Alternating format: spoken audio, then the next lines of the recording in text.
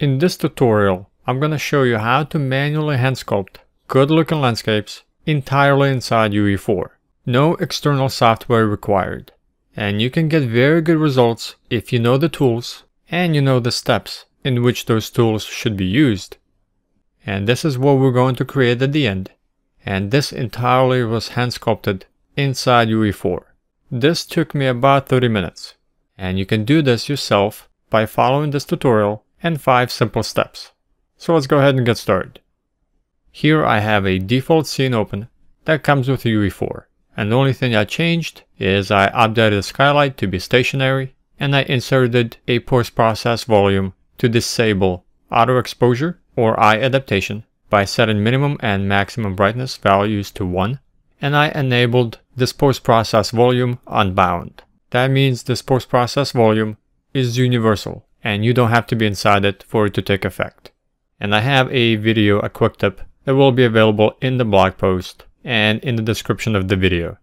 Alright, let's go ahead and create a new landscape. Switch over to landscape mode, shift 3.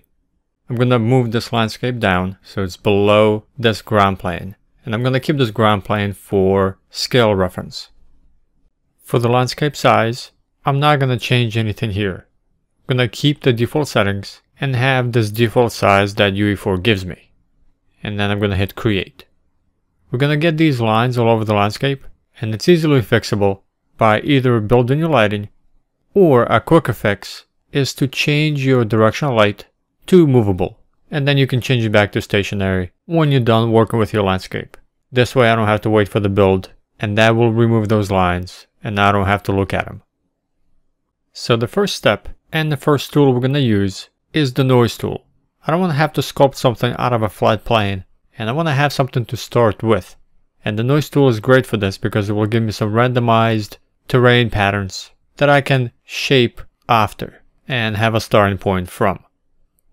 I'm also going to use the circle brush and smooth fall off, which are the defaults. For the tool settings, I'm going to reset everything to default.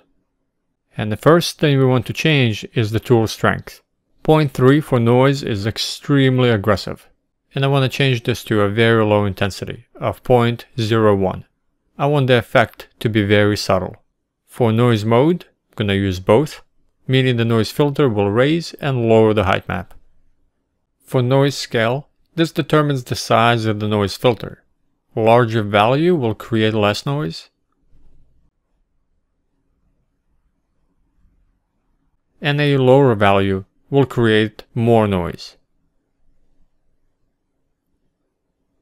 And for us, we want to have less noise, so I'm going to increase this to 256 and then increase the brush size so it's very large. And in my case, I increased it to 7000. And then zoom out so you can see the entire landscape, and left click, hold and drag all over your entire landscape. And sometimes you would just left click in certain parts to apply the noise filter. And this will randomly raise and lower your height map, creating your initial terrain. And you want to do this very slowly, working your entire landscape and building it up gradually. And make sure you come down to the player's point of view and take a look at what the player will see. Don't get stuck working high up above and judging it from a perspective that won't be seen by the player. So it's important that you get down low and maybe even spawn a few times and see what the player will see. And this is very important. And continue going over the entire landscape and modify your height map.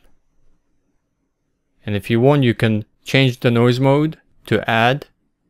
So this will begin to raise the height map to create some mountains.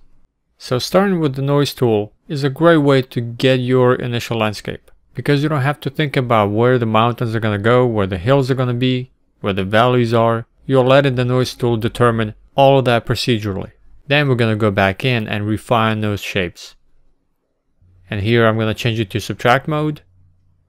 Go over it again.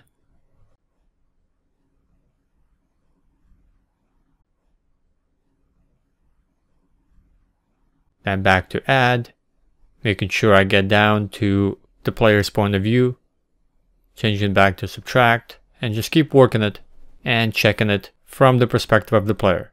And we don't want to spend too much time here, but all we want is remove the flat plane, give us something to begin with that we can refine and reshape to something that's going to be more realistic. And here I'm going to go ahead and spawn inside the map and run around. And I like what I have so far. It doesn't look good, but it's a great starting point.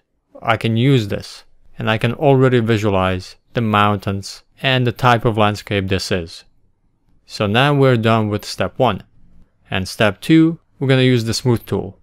And with the smooth tool, we want to remove some of the noise effects that were created by the noise scale. And they're going to be very noticeable, and you'll see them right away.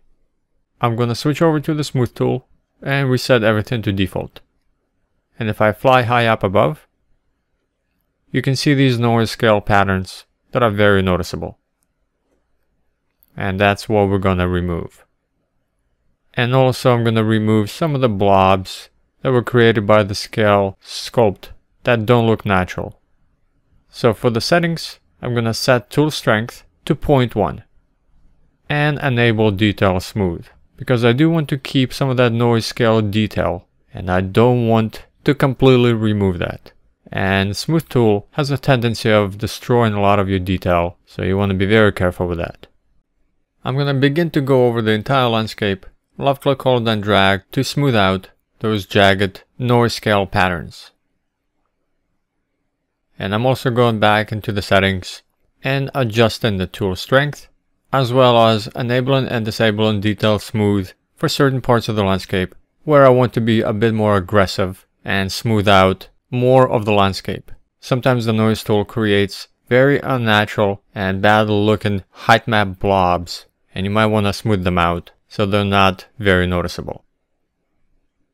And if you have a hard time seeing some of that detail, you can press Alt-6, which will put you in a lighting only mode, and you can see the detail and the landscape a bit better. And then Alt-4 will get you back into lit mode. And again, make sure you get down to the player's point of view and see what the player sees. Alright, I think that looks pretty good. I removed most of those jagged, stepped patterns from the noise scale tool, and now I am complete with step 2. And step 3, we're going to use the sculpt tool and define more of the shapes of the mountains, of the hills and the valleys. We're actually going to begin sculpting a better shape. I'm going to switch over to the sculpt tool, reset everything to default, and then adjust the tool strength. And I'm going to set it to 0.1. And the purpose here is to begin to refine and define more of a clear shape, a better silhouette of the landscape. And I'm changing the brush size, making it larger, making it smaller by using the bracket keys. And I'm working this landscape, each hill, each valley, each mountain, defining a better looking shape. And it might help if you have some reference of the type of landscape you are creating, so you're more accurate. Because you are doing this by hand, and even though it does look like a real landscape, it will help you to know what to do and how to sculpt more precisely and more accurately and more realistically if you are following something from the real world. And here I'm not trying to decide where the mountains are going to go and change the height map. I'm just simply using what the noise tool gave us, and I'm just tweaking and redefining those shapes better, so it's more real. So the noise tool was the starting point. It gave us a height map of what to sculpt in this stage, and that's what I'm doing. I'm taking what we have and just making it better. And throughout this process, I'm also changing and going back to the smooth tool and smoothing out some areas as I sculpt.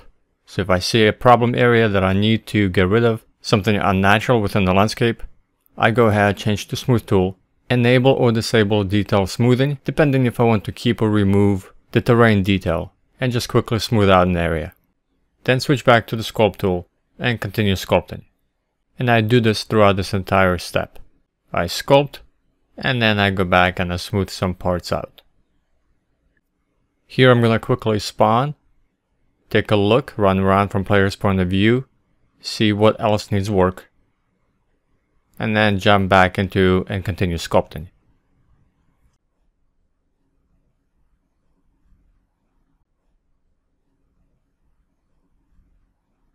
And I'm using both left click to raise the landscape and shift left click to lower the landscape.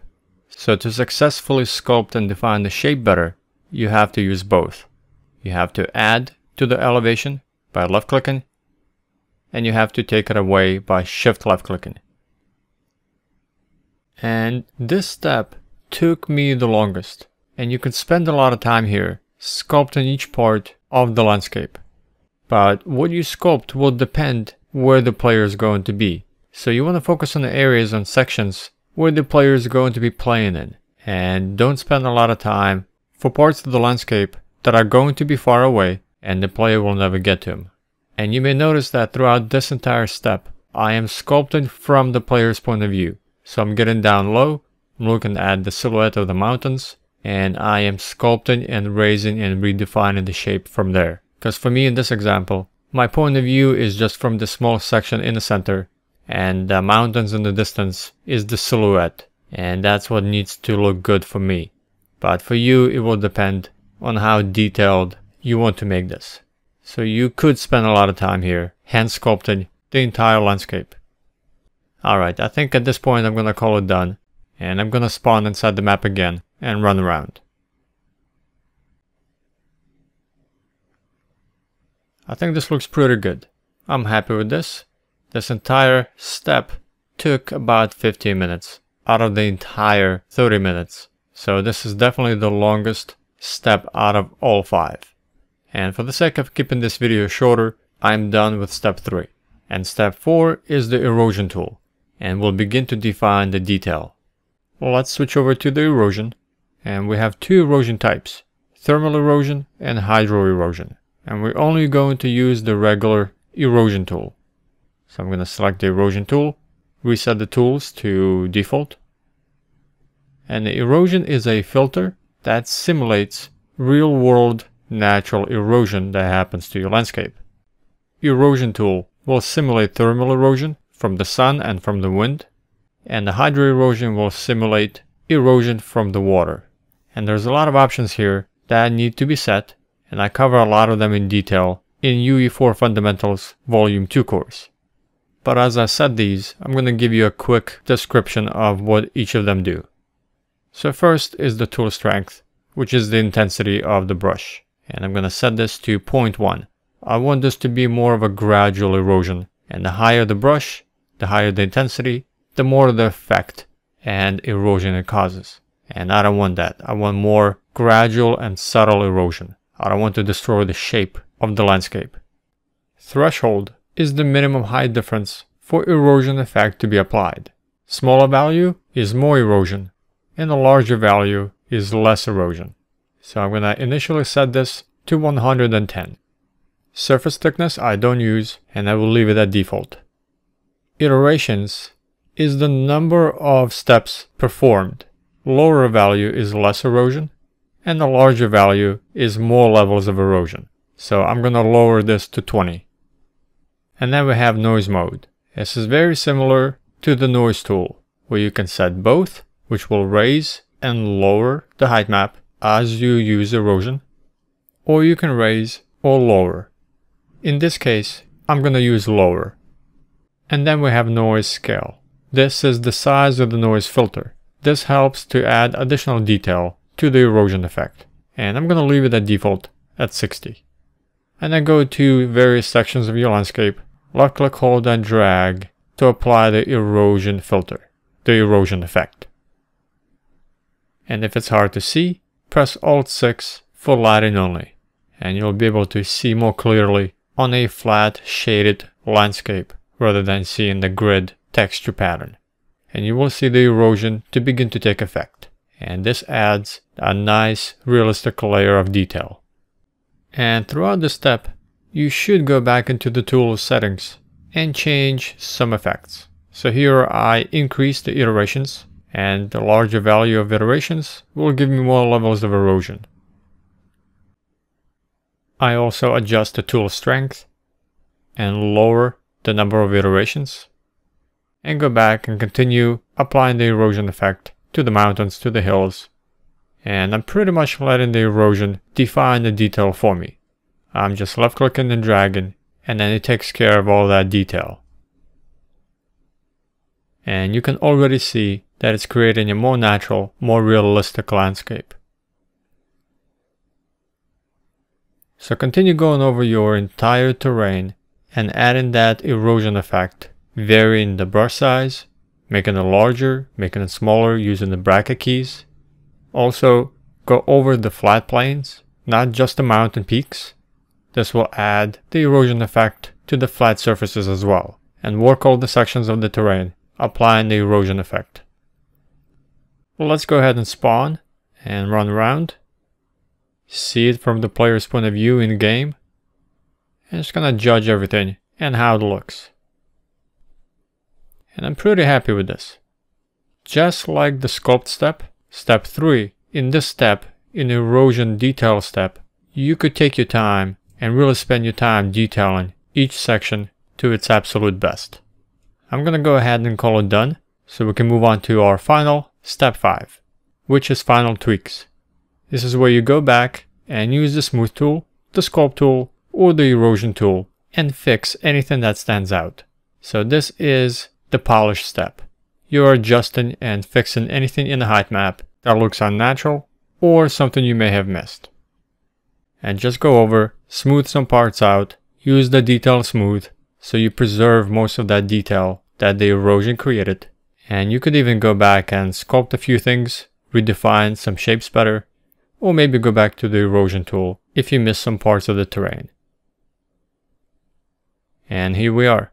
We are done. So this is a great 5-step process that you can follow to hand sculpt great looking landscapes entirely inside UE4. Thanks for watching and good luck. If you enjoyed this video, please give it a like, subscribe, and for more deeper knowledge to creating and texturing landscapes entirely inside UE4, download the UE4 Fundamentals Volume 2 course. This is the essential beginner's guide to creating landscapes entirely in Unreal Engine 4. The course contains over 30 videos and over 5 hours of tutorials. You can download this course at worldofleveldesign.com/store.